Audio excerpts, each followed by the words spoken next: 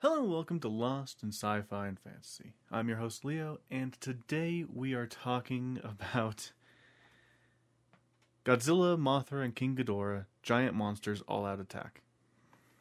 It's a very long title. But we are continuing our Godzilla journey with this movie. This is, again, another one of the movies that the director of the newest Godzilla movie, Godzilla Minus One, is... he did do a showing of before the new movie came out in Japan. So, this one is an interesting one. It's the first one so far of these movies that we're talking about that I haven't seen. Even the next movie, Shin Godzilla, I have seen. So this is the only one, actually, besides... This is the only one in this set of movies that I hadn't seen. Except for, of course, Godzilla Minus One, which isn't out in North America yet. So, what's the movie about? It's an interesting case because this is another reboot. So this one came out in 2001. It came out after Godzilla 2000 and Godzilla vs. Megaguirus. It came out after those two, and they decided to kind of wind it back. So it's very similar to those legacy sequels that you see nowadays, where that's actually quite popular nowadays, where they go back to a series and they specifically go back, erase a certain amount, if not all of the previous continuity, and start again, branching off of a specific movie. So with the Halloween movies, they erased all of them except for the first movie, and now we've had the new Halloween trilogy. Then I think that they've done similar things for other movies recently as well, but I can't think of them at the moment. Technically, they're kind of doing that with the Saw movies. They went back to between Saw 1 and 2 for this most recent movie. Though they haven't erased the continuity of the other movies, it still technically kind of does. It's a thing. Anyway, with this one, it also erases the continuity of all of the movies except for the original Godzilla. So that happened, and there hasn't been anything that happened since that movie. That is the premise of this movie. It opens with the Defense Force, I guess they're technically the Japanese Defense Force, but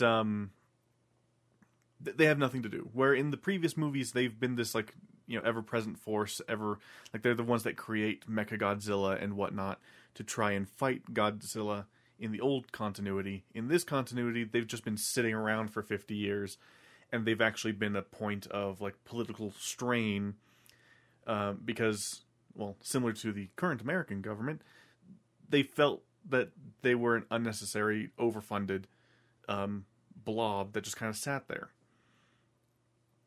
And the movie opens with a meeting where they're discussing, the one and only Godzilla attack that they have documented. The one time that they were able to do it correctly. And they're talking about, okay, so what do we do if a Godzilla does happen? We don't know. They have a plan in place, but they haven't been able to properly test it or anything. But they do mention that there was a monster attack in New York. And they're like, well, that has to be Godzilla, right? And they're like, oh, well, who knows? Probably not. And that is a direct reference to the 98 American Godzilla. Yeah, Japan was not happy about that film. So much so that in a future movie, Godzilla Final Wars, the last of the Millennium era of Godzilla, they literally put Zilla in the film and kill him off by just bumping him into the Sydney Opera House and killing him. Very short sequence. But yeah, with that said, they have this meeting, and then it kind of cuts away. And they get an immediate, or relatively immediate, distress signal that an American nuclear sub has gone missing. So they dispatch 2 little submarines to go see what's going on. And one of them gets absolutely bodied, but the other one is able to see what's going on and sees, Godzilla's iconic fins, kind of, or backplates, whatever you want to call them, going through the water near the nuclear sub. Because they see the destruction of the sub and whatnot. And they're like, okay, well, something happened. And then they see Godzilla. So that footage gets sent back. Then there's a series of incidents that start happening. Mostly to do with youths. So the director has stated that the fate of the teens in this film is kind of directly tied to how he personally was feeling about teens at the time. And that it was kind of a sign of him getting older, because he saw that the teens were getting a lot more disrespectful and whatnot. So he decided to kill them all, I guess. So, in this film, almost every incident is instigated by a group of teens. So, the first major incident is kicked off by a bunch of biker teens. They are going around on these bikes and they knock over an idol thing, shrine thing, and speed off while being rowdy. They go into a tunnel, the tunnel collapses on them, and it's revealed to have been Baragon. Although it's Baragon is initially misidentified as Godzilla because it's been 50 years since Godzilla attacked, and people are just trying to forget that it happened. And a lot of people, I guess, have. So much so that the main character that we follow is actually making it would probably be quite popular nowadays, but a Finding Bigfoot-esque show where they're going through the rural countryside or villages of Japan pretending to be hunting Godzilla. And the thing is, when I saw that, I was like, oh wow, that's very reminiscent of garbage TV that we have today in America. That's depressing. But yeah, so they're trying to make a fake Godzilla thing, and they get confronted by the mayor of the little village that they're filming in. And the mayor's yelling at them saying, hey, you guys were supposed to be doing an actual documentary, but after we looked into you, we saw that you guys just make schlock like this. And they were like, it'll bring in money. A lot of people watch our stuff. It'll bring in tourists and money and whatnot. So eventually, after an earthquake, he goes, okay, sure. And then that's when it cuts to the scene of the hooligans, because it's with the mayor and I guess his mistress being like, ooh, I did an interview, so I might be famous soon. And there's going to be a ton of tourists coming to the village. Yay. Then the hooligans attack, knock over the idol, and then start buzzing down the highway, go into a tunnel. Tunnel collapses on them.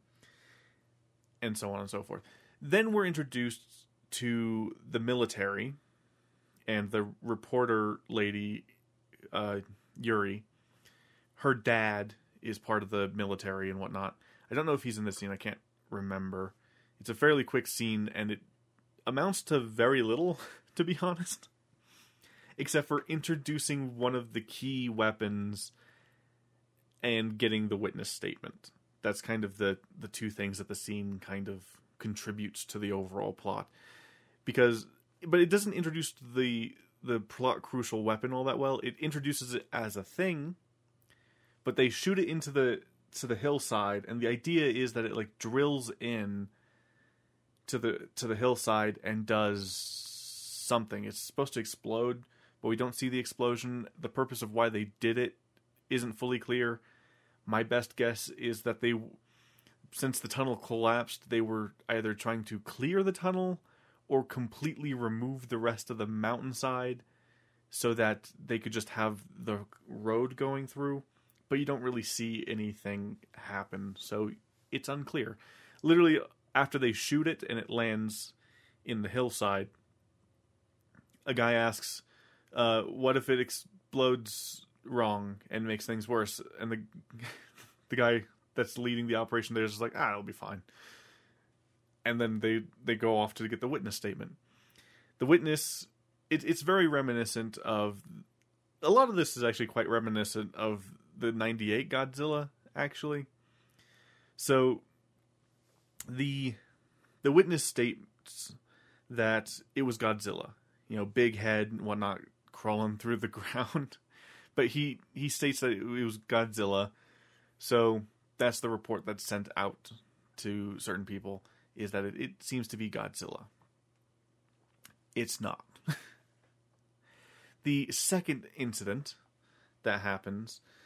so I guess in the meantime, Yuri is just kind of like running around.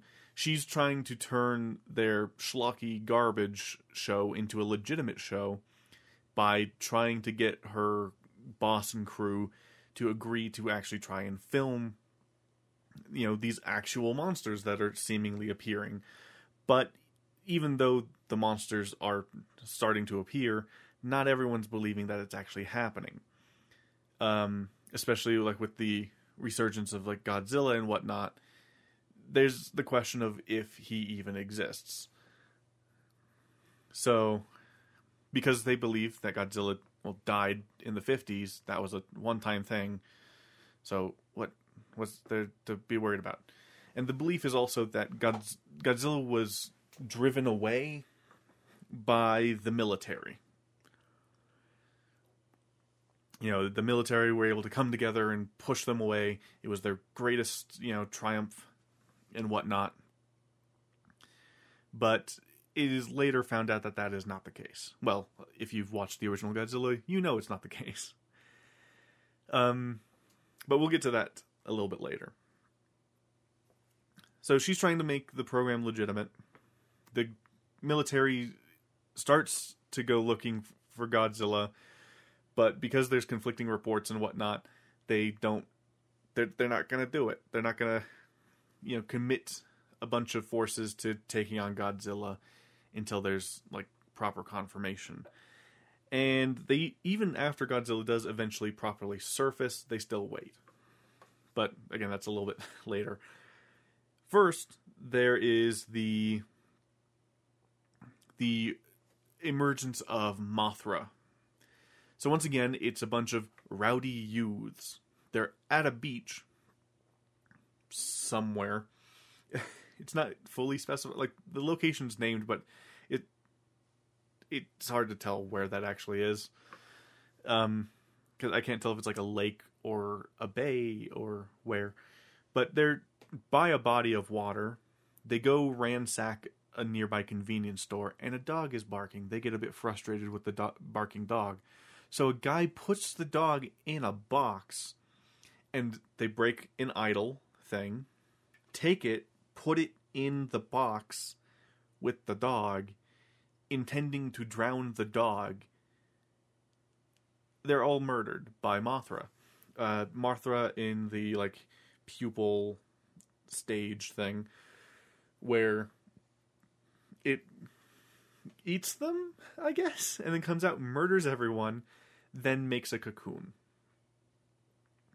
Also, during the Yuri's investigation, she comes across this old man. So when they were first like recording, she saw an old man just standing in the woods creepily. Then when the youths, specifically the beach youths, were being rowdy, he appeared again. Then they go, so the Yuri, the reporter, goes to talk to a witness. And this witness is the old man. He's in jail for some reason. They say that he was destroying a shrine, and so they arrested him. He warns that Godzilla is going to return. Godzilla is the culmination of the souls of the people wronged by Japan during World War II, and they are going to... That is why Godzilla is seeking revenge. If Japan wants to be saved, they must go out and make sure that the Guardians are released. So the Guardians being Mothra, King Ghidorah, and Baragon. And they then go to see what's happening. And suddenly, while they're investigating, Godzilla, emerges, and part of the investigation scenes involve because I think that Ghidorah is kind of being held near Mount Fuji, and there's a man who attempts unaliving himself, and he fails. He was intending to use the statue thing as a platform and a very unstable branch as his mode and his tie. But the ground, after he tips the thing over, gives out beneath him while he's testing the branch, and he slides down and sees Ghidorah frozen in an ice thing. Ghidorah doesn't awaken at this point. He kind of leaves and starts warning people. But then Baragon emerges and starts working his way through, and people think it's a red Godzilla, and people are like, Godzilla's not red, though.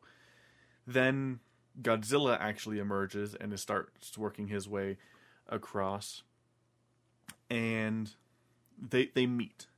They meet and they fight. And there's a nice little homage to the original Godzilla where he's peeking over a hill. Then he actually knocks through the hill to get at Baragon. And there is a clash. There's a fight. And to take a long fight, to cut it down to be short, Baragon gets his ass kicked. Or their ass kicked. It's hard to tell. It's a giant monster. But gets their ass kicked and gets completely destroyed by Godzilla. And Yuri is there, filming a bit, and ends up getting concussed slightly, goes to the hospital, has a conversation with a kid. But Godzilla continues his trek through. At this time, Mothra hatches as giant moth, and the old man, during the Baragon attack, is released from prison, and then he's almost instantly at the site of Ghidorah, and he just kind of nudges the thing onto the ice, and that works for some reason. And then Ghidorah rises, and the old man dies? ? But while Godzilla and Mothra begin their fight, Yuri is, she gets a bike and starts keeping after Godzilla, and is like recording the whole thing the entire time. They shoot missiles at Godzilla. It does not work. They try the drill charge missiles. They do not work. And then, the military's told to kind of, keep an eye on things and whatnot. It's the whole shebang. They actually decide to start getting involved. And the drill charges are the ones that were introduced earlier. They didn't really work. And it's at around this point that the big question is asked, like, hey, we were able to get rid of Godzilla before, right? And the Prime Minister's like, well, Godzilla was killed by an unknown chemical, and the creator is dead, and his documentation of the device is dead, or is missing. So, yeah, we covered it up because it would have made us look like a fool if some other guy just kind of came in and did our job for us. So we covered it up and made us look good. But yeah, so the Guardians, we need to use the Guardians.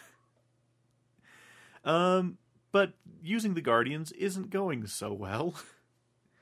Mothra is getting her ass absolutely handed to her 9 ways to Sunday. And when Ghidorah arrives, same.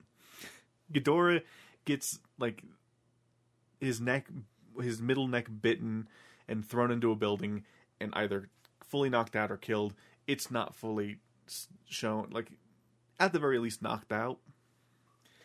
Mothra, in an attempt to make sure that King Ghidorah does not die, sacrifices herself by fully taking the brunt of a blast, but doesn't fully die. When Godzilla is then shot upon by a lot of drill charges and whatnot,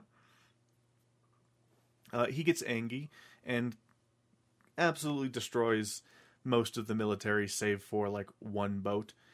And he's about to fire on the last boat when Mothra is coming up to like intervene, and Godzilla whips around, shoots an atomic blast at Mothra. Mothra dies, becomes classic Mothra dust, and gives King Ghidorah a massive power boost. Ghidorah starts fighting with Godzilla. It's going well. Ghidorah gets a big power blast off on Godzilla, damaging Godzilla, making it to where they might be able to get it shot off if they do it right.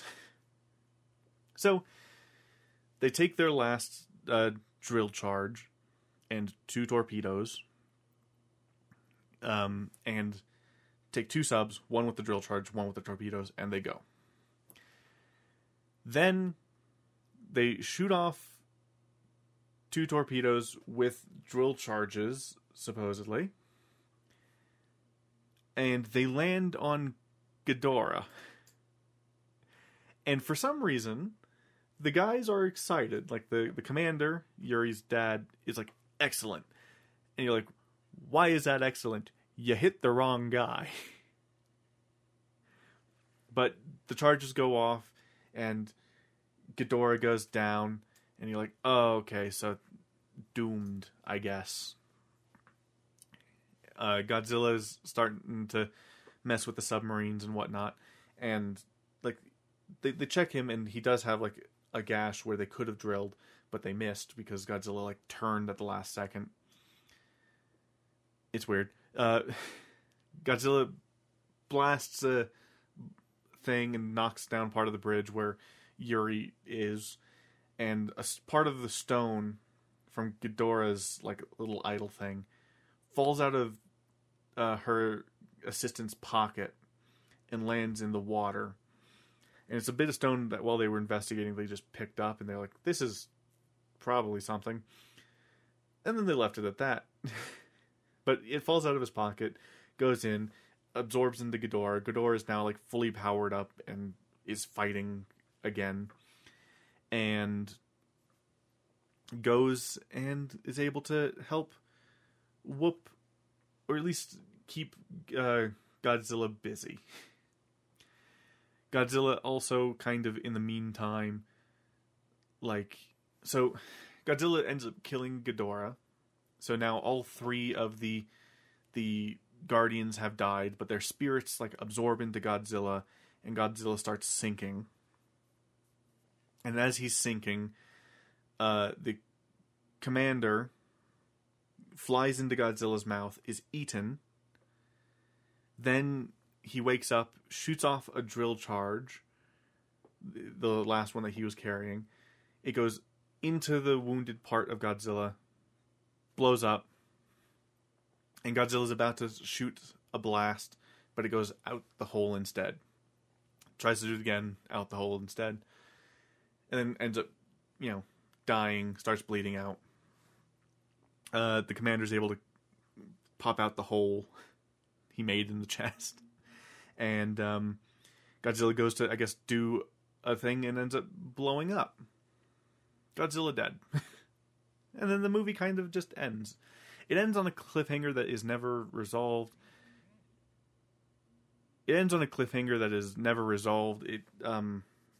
It's Godzilla's heart beating on the ocean floor. And presumably that would have been used in the immediate next movie, which was Godzilla against Mechagodzilla. But instead they decided to kind of reboot it again. And instead of being this Godzilla's heart, it's the original Godzilla's skeleton. And they put that into Mechagodzilla. And yeah, to fight another Godzilla. But yeah, that's the movie. It's overall not bad. The plot seems a little bit heavy-handed at times, but it's not the worst Godzilla plot for sure. And it does tackle some interesting things. It even sprinkles in a little bit of that good old classic bureaucracy. Getting in the way of them actually doing anything to fight Godzilla. I mean, overall, it's a pretty good movie. I do find it interesting that they decided to recontextualize the backgrounds of three of the monsters.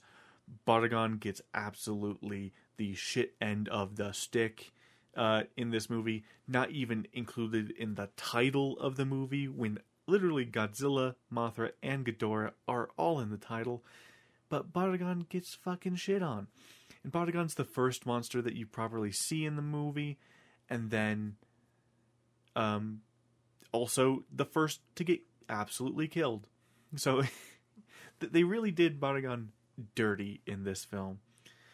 But hey, originally for the film though, they were going to do three kind of dinosaur-esque monsters.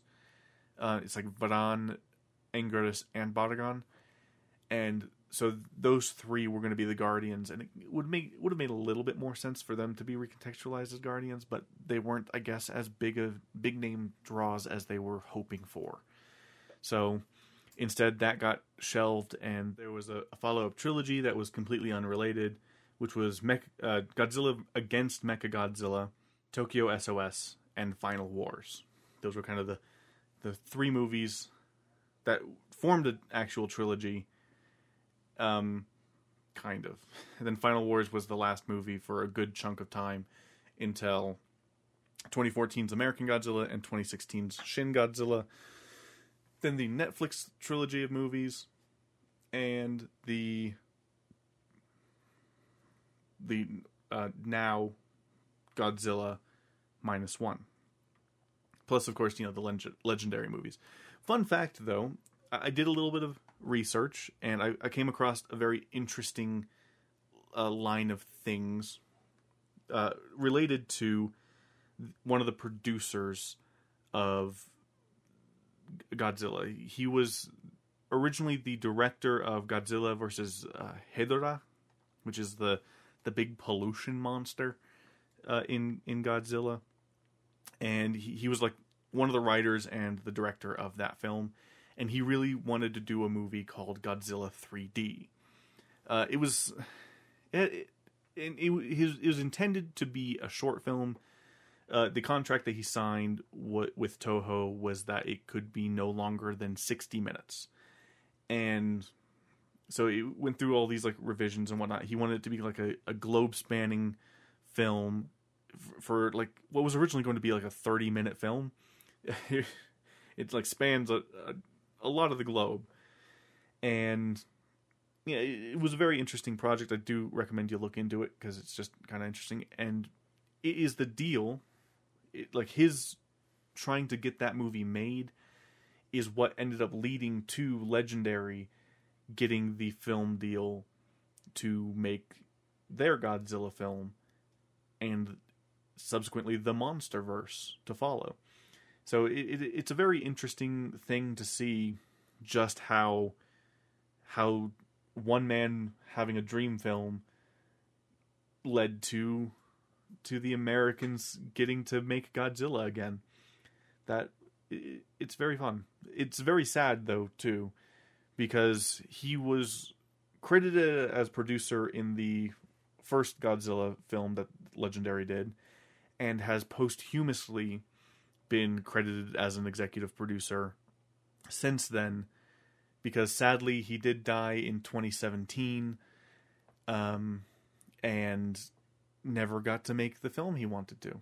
He even had, like, after that deal ended up falling through, he did pitch like a different one starring mainly Hirora. So yeah, it's a very sad thing. His name was Yoshimitsu Banno. And yeah, it's just an insane plot that was planned from 2003 to 2009. And then in 2010, he ended up helping Legendary get the deal for the what became Godzilla 2014. So yeah, it's a very interesting tale and path of things happening. Anywho, yeah, with that said, though, do I recommend this film? Absolutely. You could technically watch it on its own. You could watch it after you watch the original Godzilla. You don't really have to watch any of the other movies. That's, I guess, a nice-ish thing. It's one of those things. I can't remember which one said that, because there was one thing that I read that said that there was like in an alternate timeline where Godzilla wasn't killed by the oxygen destroyer. And I don't know if it was any of the ones that I have or if that's the 80s Godzilla. I'm not sure. I wasn't paying attention to what I was reading at the time. Oh well. But yeah, I mean, it's a relatively simple plot.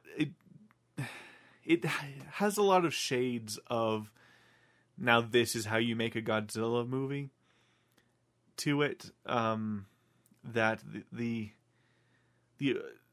this feels like this was their actual direct response to the American Godzilla, because the one that came out the following year after the American Godzilla was The King of All Monsters is back and bigger than ever when a UFO reveals itself as a massive alien monster with awesome destructive powers.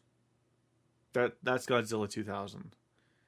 And then after that, I believe, is versus Megaguirus? Yeah. After that would be versus Megaguirus, and then it's this one. But this one of them feels like the most, like, this is the proper response, and this is how you make a Godzilla film. Because there's a lot of slight homages and references to the American Godzilla film. There's fishermen fishing, like, in a bay area when Godzilla emerges, and when Godzilla's emerging, you just see a big bulge in the sea, and then boom, Godzilla, and the fishermen run away. It's very similar to the 98 Godzilla in that way. Godzilla hanging around in the city, it kind of feels like it, with the military just kind of hanging about also in the city, is also kind of a bit of a feeling there. But yeah, I mean, it just, there seems to be some minor homages, but mostly it feels like them saying, this is how you make a Godzilla film. Like, screw you guys, this is how you do it. But yeah, with that, I guess we could kind of go into some general updates for the channel and stuff. So, I recently started a new edited series. It is The Outer Worlds. So far, so good. Though, as was the case last week, it seems, for just about everything, there was an audio issue. So, again, I'm sorry for the audio issue from the last episode. It turned out that I was recording through my webcam.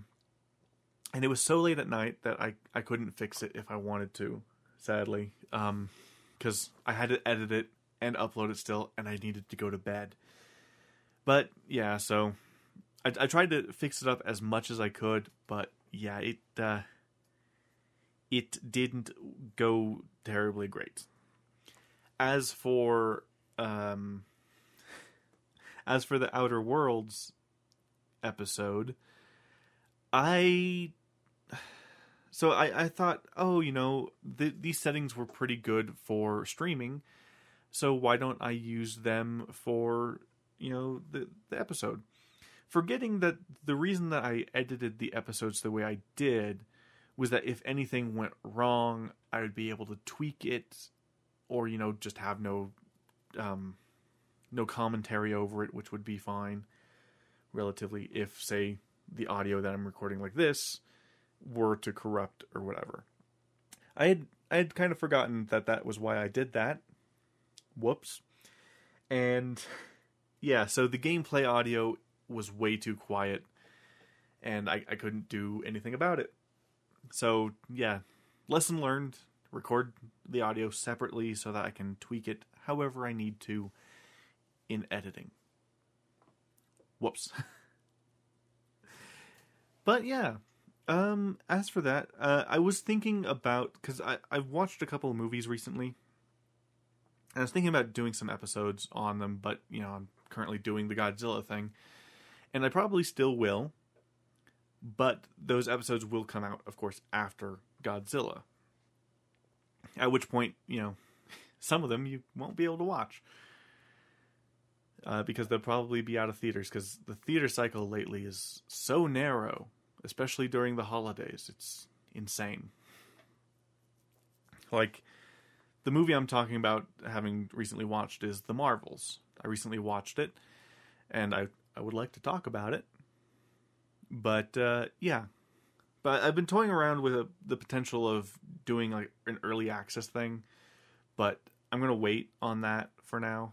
It's something that will probably happen in the future, where if a scenario like this happens, and I do end up recording it super early, well, people who get the early access thing will get that super early.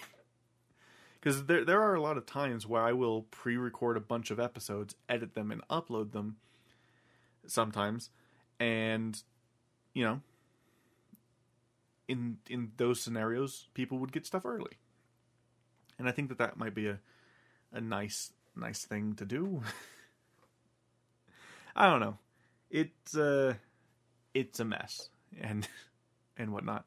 But that just to keep you guys up to date on just kind of what's going on through my mind while I'm thinking about stuff.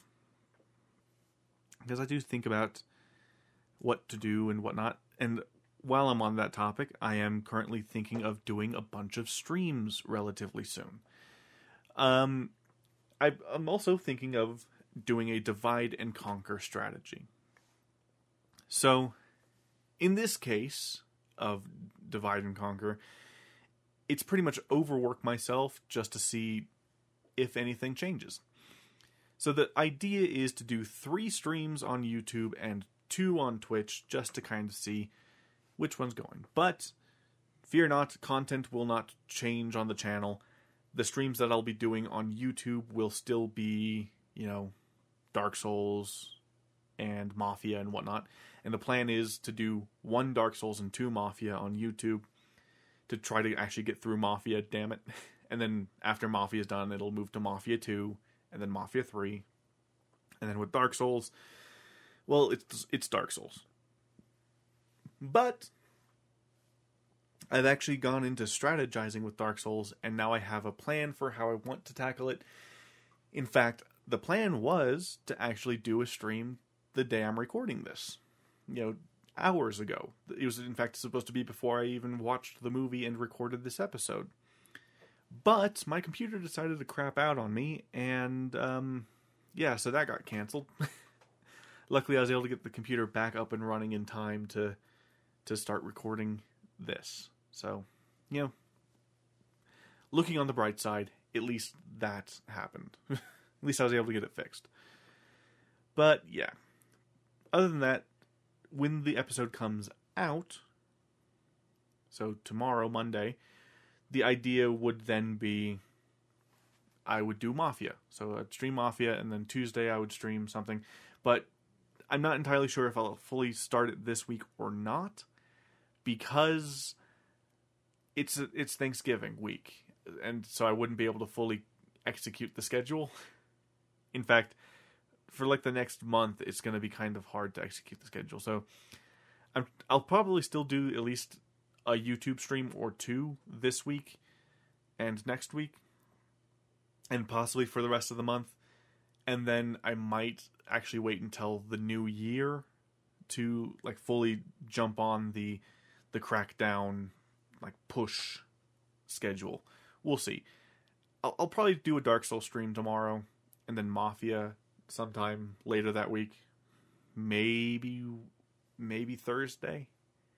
Not Wednesday. Tuesday or Thursday is when it would be, because I don't want to do a live stream that interferes with the upload, if that makes sense. Anyway, that's just back end stuff. I don't want to bog you guys down too much with back end stuff. I also might do an art stream sometime. When and where, I'm not entirely sure. I'm thinking I might do the art stream on Twitch, maybe. But if you guys are interested on seeing it on YouTube, let me know, and I'll do it on YouTube instead. The art stream would consist of me painting a turtle. I have a faux stone turtle that I want to paint to look like an actual turtle. So that's something I want to do, and I think it would be fun to do it on a live stream. So if you guys want to see that on YouTube, let me know. If not, I'll do it on Twitch and see if that does anything there. We'll see. And eventually, like, highlights or something would end up on YouTube anyway. Maybe even just like a fast-forwarded version of the stream. Put to maybe some Wintergotten music. Who knows? Ideas. They're just flowing through me right now. That's partially because it's also quite late tonight. I still need to edit this episode. So I'm going to go ahead and leave it here. Thank you guys so much for listening, even to the super rambly bits. If you guys liked this, feel free to give it a like, comment, subscribe on YouTube, or rate and review it. Share it with your friends on any podcast platform that you have. It's always appreciated. Check out my other stuff, like the weekly series on Outer Worlds. That's going to be on Wednesdays. I forgot to do an announcement post of that. Sorry. And yeah, check out my live streams when they come up, probably on Tuesday and on Thursday is the current plan. Tuesday and Thursday, where I'll do 1 Dark Souls, probably Dark Souls on Tuesday, and Mafia on Thursday. And then I'll probably end up switching stuff around with how I plan on doing Twitch stuff later as well. Anywho, with all that said, thank you guys so much for joining me. I will talk to you guys next time when we are talking Shin Godzilla. Thank you, and goodbye.